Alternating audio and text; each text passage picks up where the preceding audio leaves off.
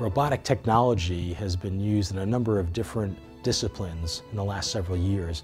Most recently, it made its way to thyroid surgery, and there's a very busy Korean surgeon using the robot to get to the thyroid through the armpit. And while we tried that technique, we found it not so easy to do. So we actually developed a new way of getting to the thyroid using the robot. We actually come behind the ear. It's essentially a facelift incision where we tunnel down to the thyroid compartment and use the robot to actually remove the thyroid gland. The reason the robot is helpful is because it's a very small space, and we can be very precise with the robot through this very small compartment through which we remove the thyroid gland.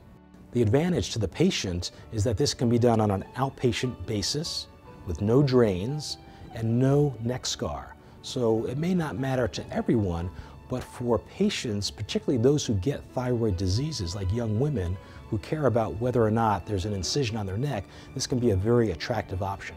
We're particularly proud of our parathyroid surgery program, and here we offer intraoperative monitoring of the parathyroid hormone level.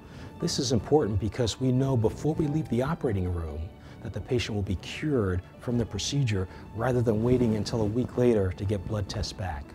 So we're proud of the fact that we've been at the forefront of some of the developments in thyroid surgery over the past 5 to 7 years, and this is yet another example of where we're one of only a few centers in the country that is even offering robotic surgery, and the first to do it through this facelift incision.